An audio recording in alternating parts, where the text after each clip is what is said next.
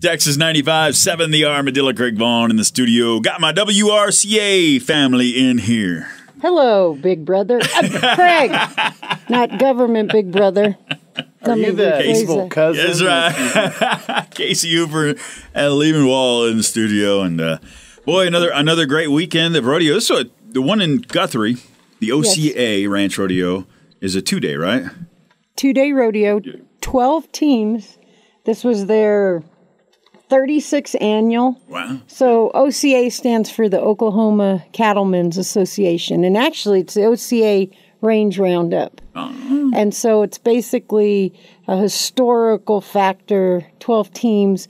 To get into that rodeo, not only do you have to be a WRCA card-holding ranch team, but you have to be a member of OCA, which means you have to have a certain number of cattle. You have to have so much land, in different aspects. Mm-hmm. But that... And their fundraiser, they do a little for their foundation, but a lot of it's for the Children's Hospital. Oh, neat, yeah. I don't want to be wrong and say which hospital, so I'm not that smart. We'll quiz Miles. That'll be fun. No, don't. Yeah, don't put him on the spot like that. Yeah, because that's really on the spot. He's probably already like, Dayton, you jerk. Yeah. But a little bit about... before we get on the air with him, I'm just impressed. I mean, you have 12 teams, and I did Friday night kind of find myself a little cubby hole to sit in and squint my eyes through the banners there. And every team had and this is no joke, had a dad, a mom, a daughter, a son, a grandpa, something in a family. Right. Every team that was entered had something... Some family or a kin member on the team. Yep. If that's not heritage or tradition, that's really cool. And Saturday, the governor of Oklahoma posted the colors, walked in. Yeah. That was actually really cool. It's pretty cool, isn't it? Yeah. And I don't think it's any non-public that he is a COVID survivor. Yeah. So I don't know the logistics or when he got it or whatever. But I remember that because it made headlines. And I don't know... it's Kelly something. I could be... Kevin Stitt. Oh, see? Well, I mean... Started with K. You're right. And Kelly Smith, but really his name is what? Kevin Stitt. Kevin... Stitt. I'm not even going to try... Well, I know that, but like I'm hearing what you're spitting at me, but here's the thing. I could really turn it around and say... I mumble, so people already know what I'd probably say. That's right, yep. How was it attended? Did a lot of people there? There was a lot of people. I mean, I think their crowd might have been down a smidge, but every night after the rodeo, there was a live band. Good deal. And the ranch teams got treated pretty darn good there. And, I mean, it just, kudos. It was Becca Gagan and Andy Holloway during the grand entry had two, and I don't know what their ailments were from the Children's Hospital, but they had them on horseback with them, and then through the grand entry, they got to and introduced them. Mm-hmm. And the ranch teams, believe it or not, look forward to doing that. Mm-hmm. One thinks we're very unapproachable, but in reality, there's a heart there for kids. Kids and elderly. I think you just can't beat it. I think we really step up to the plate when it comes to doing the right thing. And so they got to ride around with Kojak and Becca, and it was kind of a neat deal. Very cool. Very cool.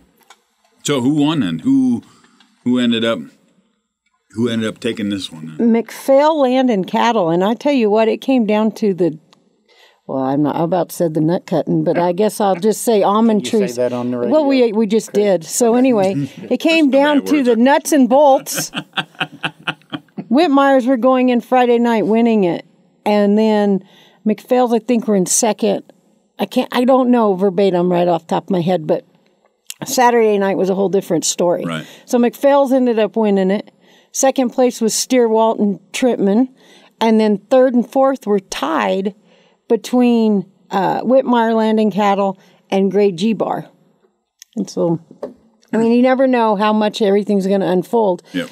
So the top hand was also the recipient of the top horse. Oh, good. So Kevin Lawson out of Grade G Bar, the captain of that team and the manager of that outfit, actually got top horse. That doesn't happen very often, does it? It happens, but it's just not. It's tough. Yeah. It's really, really tough. And my gosh, you have another rodeo broken record. Thank goodness I wasn't judging that. And then we, the Don Reno brought the Bronx, him and Mark Owens, and good time by all. Excellent.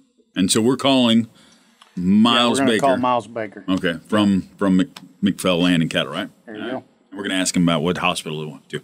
Hang on.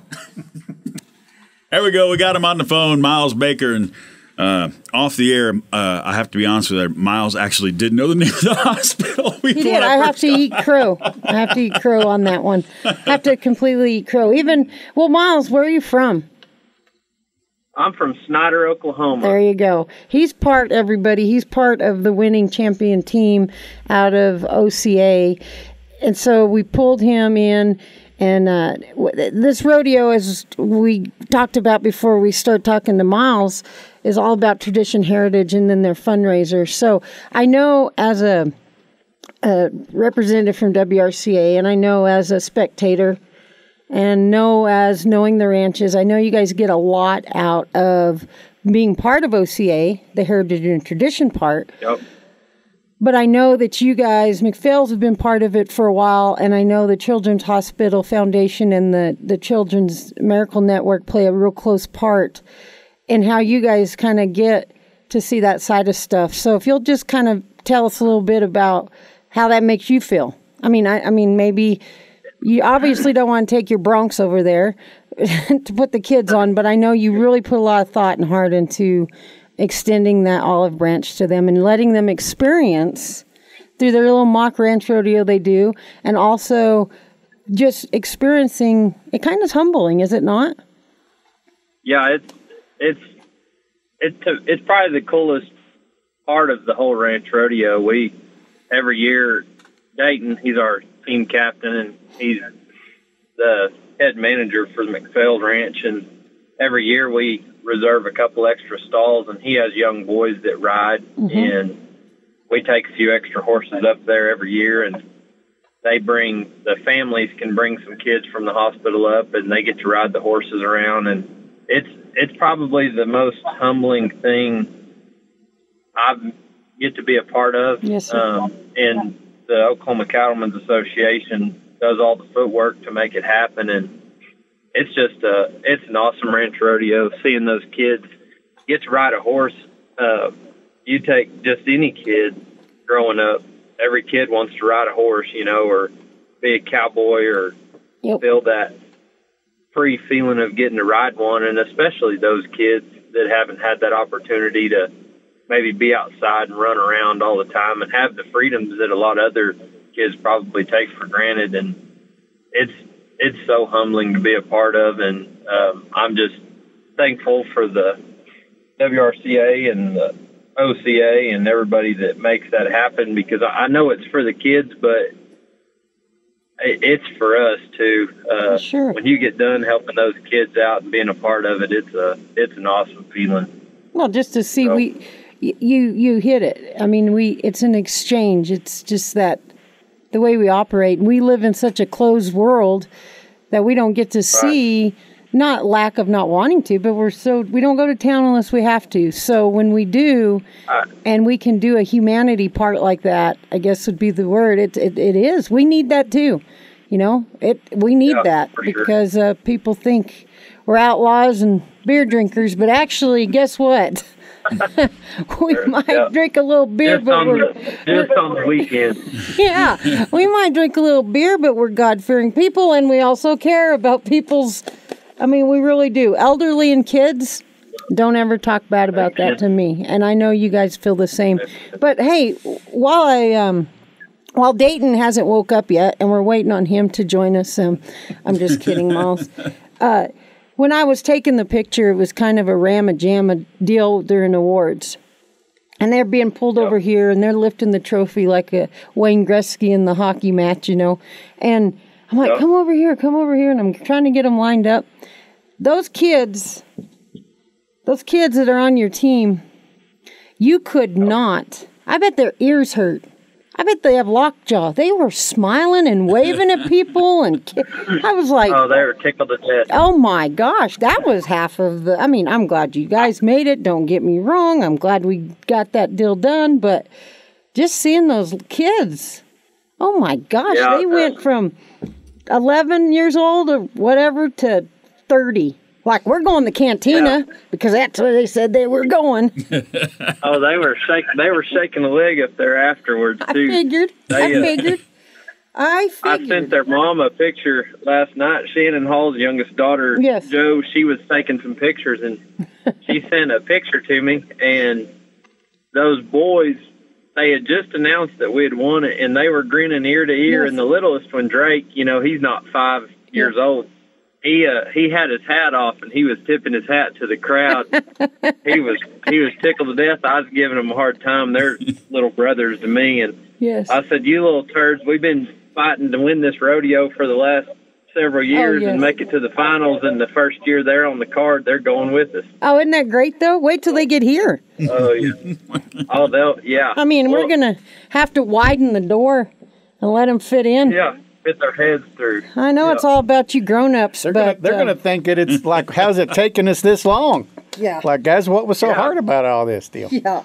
Yeah, they'll be wondering what was going wrong before they were on the team. Well, all we got to do is tell Randy Lewis and Tallman a little something, and they'll carry that from Thursday till Sunday. I mean, they'll get to a point where you guys will be like, that is enough.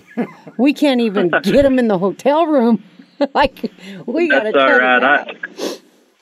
I hope them boys love it, because y'all know as well as anybody that if the more young people we can bring into the farming and ranching industry, the better off we are. And I tell you what, those boys right there, they love it to death, and that's all their family does. They're about it from sun up to sundown. They're ranching. The boys love it. And I totally agree. And don't forget, it's Casey's job security too. So however I need to line their pocket, I will. With Suckers and Jolly Ranchers, we're good. Yeah, sure. Well, Lehman, go ahead, Miles.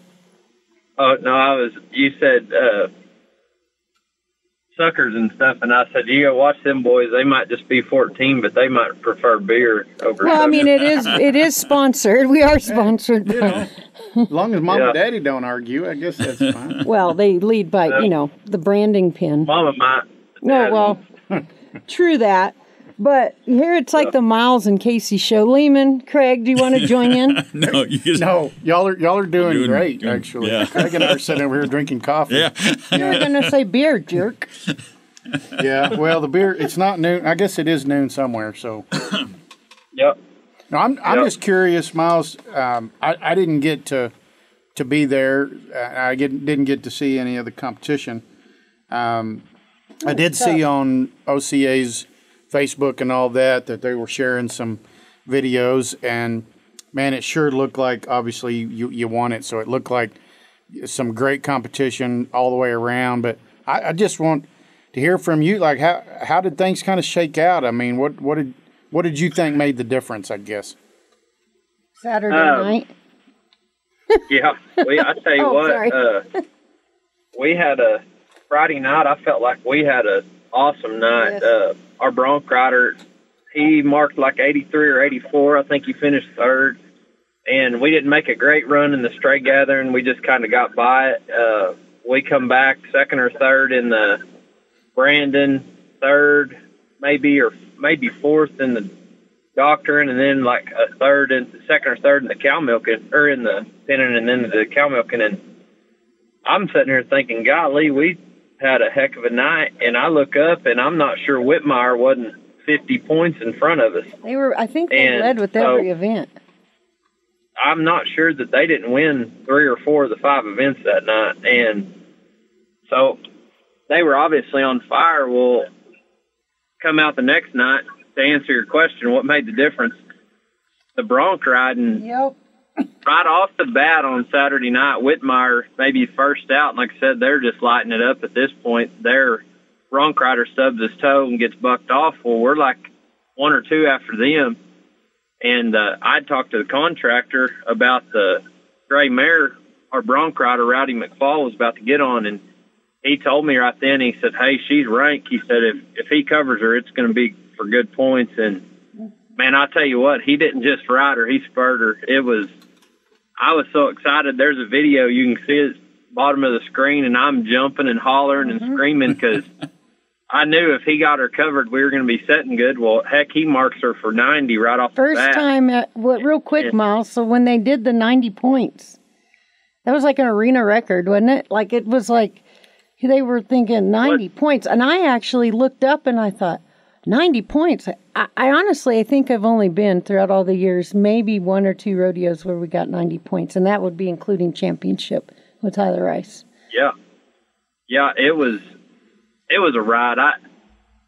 That boy, Rowdy, he went to work for the McPhails, and we didn't have a bronc rider, and through working for the McPhails, he was eligible, and he wanted to ride him. He was like, man, I want to get on him. So he buckled down and started going to open rodeos and everything. And I tell you what, that kid can set on a bronc, and he rode that sucker. I couldn't believe it. So that got our momentum rolling, and stray gathering, we just kind of survived it again. I didn't do a very good job. I top knotted one. But we come back, and the rest of the night, it seemed like we was around third or fourth and everything, and we get to the cow milking, and they, just for sake of suspense, they quit sharing the average score. So no one knew where they were at while I was keeping track in my head. And the best I figured, if Trentman and Stillerwolf, they had a great rodeo too, and they were right behind us. And I thought, man, if we can be in the top three in the cow milking, by my math in my head, that no matter what they did, that should get us the win. And our cow trots out of the lane under the big balcony, and Dayton, he sticks it on her neck, and she's still trotting, and I go to her head, and she kind of blows up and jumps around and stuff. But I'm watching over my shoulder, I'm on her head, and I had the eye of my rope in my left hand ready to run, and I was waiting. I knew as soon as I seen my dad take off running that we had it won, because I was like, nothing can go wrong here unless he trips and spills the milk, and I know how bad he wants to win. So he probably had a death grip on that bottle, and I seen him take off run. Yeah, I seen him take off, and I was right behind him, and when I crossed the finish line, I was like, we just won this dang thing, because they hollered out. He said he thought it was a record, but we were 26 seconds, and I was thinking at that time, I'm like, if two teams beat a 26, then they deserve to win. So I was pretty confident we had it won at that point. And to answer your question, it was just a good rodeo. Anybody that knows ranch rodeo and knows that you can get humbled real fast, and it can go your way or it can go against you. And it seemed like all week long, everything went right, and everybody on the team did their job. And man, I tell you what, our bronc rider marking one for 90 right out of the box right out of the gates on Saturday night, that set the tone. Oh, definitely. And you could tell it. And then in the pinning, it was like dog-eat-dog world out there. It was like the weirdest pinning. Or to me it was. I don't know what it felt like on the ranch teams, but they were. Yeah, they were no respect. Cattle were no. The cattle got sticky and they got numb. And Dayton, man, I tell you what, you see stuff happen like riding a bronc for 90 or, heeling one by 2 feet and jerking him down in the stray gather. And you see cool stuff happen like that, but it's a ranch rodeo for a reason. And Dayton's a good cowboy. And I tell you what, I don't know that he ever got out of a walk in the sorting that second night. The cattle they had no respect for a horse. They got numb and wanted to push on you. And Dayton took his time and he milled through them. And when we got our three, it took us a minute. When we got our three knocked out, they were quiet. They wasn't stirred up. And we just milled them around there and stuck them in the pen. And everybody from that point on, I sit there that was trying to just beat the clock and not beat their cattle. They got in a bind pushing on stuff too much. So Dayton done a really good job not getting in a hurry and just taking care of business. Being patient. being patient, because probably 8 out of the 12 teams that were in that event wanted to take out that rope and just call it good. They're towards that the end of it, it was getting like painful. So, well, Miles. Yeah, for sure. You actually did a great job of representing your team. And so I'll make sure when I see Dayton to say we'll just take you from here on out, anything we got to do.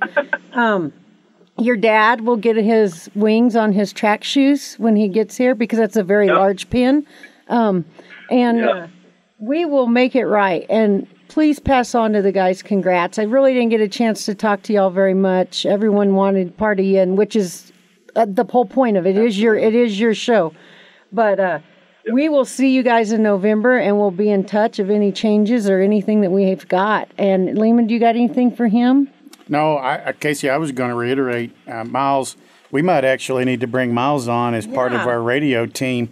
Man, you knocked this deal out of the park, but I really enjoyed it. It's like I could actually see myself sitting in the stands watching these events, because the way you described things and the detail you went into, man, that was perfect. So appreciate you being on with us. Number one, for the win. God dang, that's impressive, but just enjoyed having you on the radio, man. Yeah, that was cool. Dayton. Well, sorry, Dayton. It's 100 degrees here, so anytime I can sit in the air conditioner and talk on the phone, I'm all about it. Y'all call me anytime. Congrats to you, Miles. Tell those boys. Thank y'all. Y'all have a good one. You bet. Tell those boys we'll have all the food they want to eat, the milk and all that here for them. I'll let them know. They'll Okay, be excited. I can promise you they're ready to be there. I'm sure they are. Thanks, Miles. Thank y'all. We'll see you. See ya. Well, let's see. You guys got a busy weekend this week. Got 2 rodeos coming up. Are y'all splitting up? Are you going, or who's going to where? Well, before we get started on that, I keep looking at Squirrelzilla. Craig's got this T-shirt on that's a squirrel acting like Godzilla going through downtown somewhere, and it's distracting to me, and it's cracking me up. And Probably says Wuhan. Anyway, it's got this giant squirrel, and I'm sorry, I had a squirrel moment. So go ahead, Lehman. Well, I'm done. Now that you bring it up, that's all I can look at is the dadgum squirrel. That is all I've been looking at. I didn't even notice it till now. Well, don't follow my lead. Yeah. But no, okay, so rodeos this weekend. We do have 2 rodeos, and they're actually close enough. If y'all are in this listening area, you could kind of get out of the house and go check them out. Yep. Friday and Saturday night in Roaring Springs, Texas, we will have the Motley Dickens Old Settlers reunion, Ranch Rodeo down there. They've got a lot of activities going on. Dancing, as Casey mentioned, good swing band dancing going on. It'll be Texas style, not New Mexico with accordions. Well, hey, if like they want to both. break out the polka, It's all right. that's okay. Me and you did it. We can do it. We can handle it. We can do it. But they've got ranch horse show stuff. They've got a youth ranch rodeo Turtle races. going on. Oh, turtle race. Okay, There you go, well, yeah. that's Washer big time. pitching. Yeah. Washer. Yep. Or You notice you said washer. washer. Washer. I've never been able to say That's that. New Mexican for washer. That's right. Agua rinser. So that's Roaring Springs, Casey. Then we got. Oh my gosh! Then we got Lamar. What do we got? Lamar, Colorado. Yeah, and that one's about 3.5 hours north. So you either got to go south or you want to go north, really. But both are Well, they're not close. going to have They're a not bad washer drives. pitching in Lamar. No, they won't have that. But it'll be a great weekend for Ranch Rodeo, and we'll get to come tell you all about it next week. Yeah, this will be good. WRCA.org for all your info on everything. WRCA.org. I just shared the earlier today. I shared your flyer for the raffle that's going on Thank too. you. So if Thank people you. want Thank to you. definitely get on the raffle. And thank you to Twisted X and Wrangler for the Top Hand Award at OCA. Kevin Lawson, I'm sure we'll probably need a new pair of pants because we're getting a little faded. So I'm just saying, Kev, if you're listening, I'm just saying. I don't know if that's true or not. I just made that up. WRCA.org. WRCA.